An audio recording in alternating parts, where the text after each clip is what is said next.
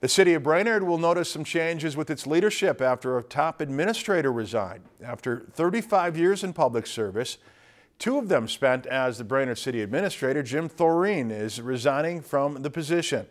Last night, the City Council approved the resignation to be effective in October. His future plans include retirement, but there are many things he will miss about serving the community of Brainerd.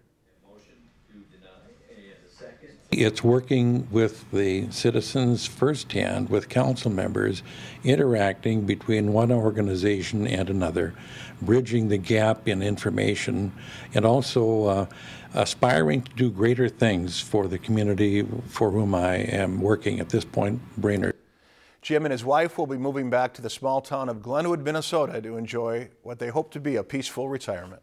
If you've enjoyed this segment of Lakeland News, please consider making a tax-deductible contribution to Lakeland Public Television.